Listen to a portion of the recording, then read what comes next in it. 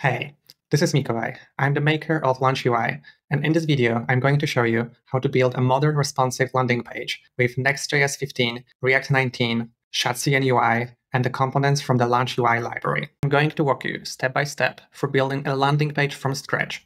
We're going to start with a blank Next.js project, add all the components, and customize them. Set a theme, change fonts, change the colors, assets, and so on.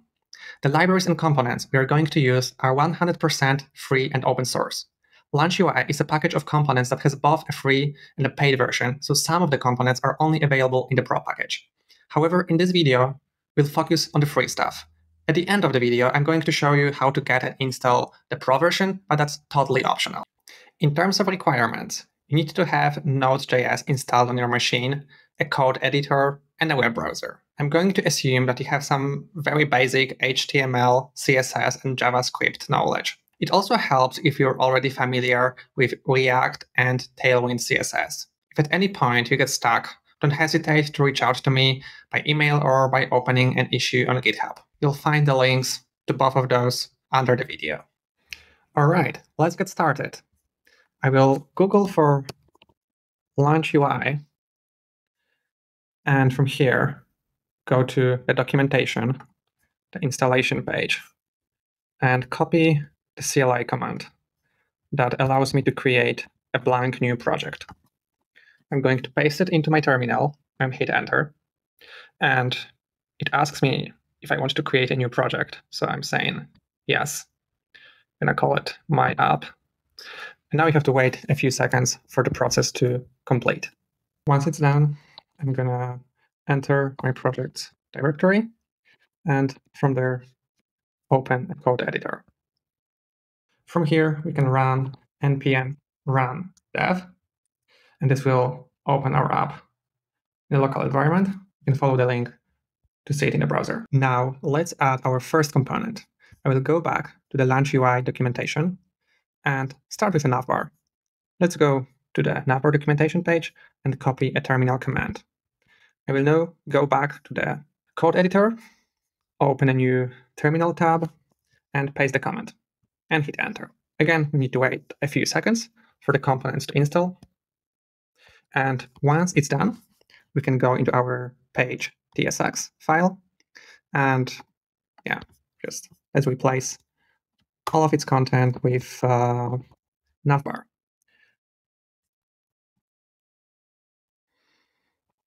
Now, so I'm going to save the page and go back to the browser. I will see that my app has the Launch UI, Navbar, all working and kicking. All right. The next thing I'm going to do is to change the theme. I want my website to work in dark mode. So I'm going to go to my root layout, which is under the layout tsx file. And here on the body element, add a dark class. I'm also going to set the text color to text foreground and the background color to background, which will use the default variables from the global CSS file. Okay, let's go back, let's save it, let's see it in the browser. Great. Now our website will be working in dark mode. The Navbar alone is not enough for a good landing page though. Let's go back to documentation and add some more components. Let's, for example, add a hero. I will, again, copy the comment, go back to my code editor, paste this comment into the terminal, and wait for it to install. It asks me if I want to replace the button tsx component, but as this is exactly the same button as used in the navbar, it doesn't really matter which option I choose. So I just hit enter. All right, this is now done, and I can go back to my page tsx and add another component. Now it will be hero. Let's go back to the browser. And yeah, here we are. The hero is working. All right, it's starting to look good. Now let's add a few more components to complete the page. All I have to do is follow the same steps. Go back to documentation, choose the section I want to use, copy the terminal command, go to my code editor, paste the command, and hit enter. Once the installation is complete, I can add the component to the page. Now let's do the same for a few more components.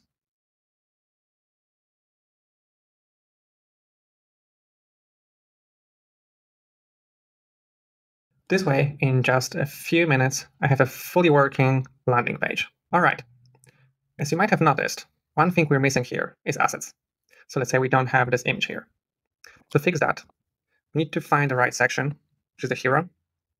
And here you can see that the src variable is referring some assets that do not exist. To fix that, I can use any image I want, like a screenshot of my app. Let's go to the Launch UI website, launch DevTools, and go for screenshot. All I have to do is to create a public folder in my app and there put my screenshot. I will rename it to app PNG. Let's go back to the code editor. And as I'm not using light and dark mode, I'm just using dark. I will remove all this, get rid of the theming resolution, and find the image. And instead of the src variable, put the app PNG file. Now, if I go to the browser and look at my website, here we are. This is our mockup. But this is not the only thing we can do. We can also put a fully working component here, so people can get the real feeling of your product. To demo that, let's go to the official Shadcn UI website. For this example, let's use this login page. Copy the install command, go back to the editor, paste the command, hit enter, wait for the files, and now, instead of the image, I can try pasting the login page here.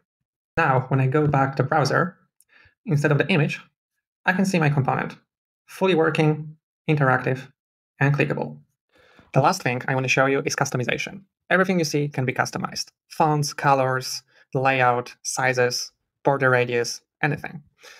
In terms of how to do that, some of the values you might want to change, you will find in a global CSS file. So let's say here you have all the colors defined. If you'd like to change the brand colors, they are defined as the brand and the brand foreground at the bottom of this role. And those two values are the values for the root, which is going to be working for light mode. And here below, you have the values for the dark mode. Those numbers are the HSL values without the color function. You can read more about why it's done like that in the Shadcn UI and in Tailwind documentation. So those values I can replace with any other HSL values and go to the browser. I can see that now my page has an accent color of purple. And also, a lot of customization can be done with Tailwind config file. So let's say here you have reference to all those colors and some settings for stuff such as dark mode. And you also will find border radius or fonts. Now, by default, you have CSS variables used for font values, which are not defined or used anywhere, as we just started with a blank Next.js template. So what I can do is I can go to my layout and first use this Tailwind class. So that would be regular.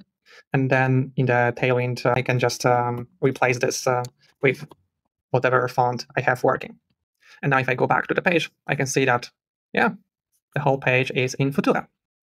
And the last thing I want to show you is Launch UI Pro. Apart from the components we just used, there are also dozens of other components you can get access to by purchasing Launch UI Pro.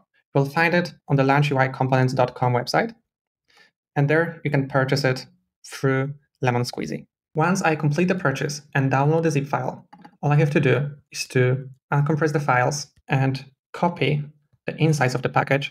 I will take UI sections, logos, illustrations, and drop them directly into the components folder. There will be some overrides, which is all right. Let's click replace. And now I have dozens of components to use in my landing page. Animated illustrations, logo types, sections, So now, if I, let's say, want to add a banner grid to my website, all I have to do is choose a variant, complete my code, and go back to the browser. As you can see, now I have a fully working animated banner grid. Thank you all for listening. Thank you all for following through. Again, if you have any questions, if you need help, just reach out. You can do it through GitHub, you can do it through the email, or find me on social media such as X and LinkedIn. Thank you and good luck.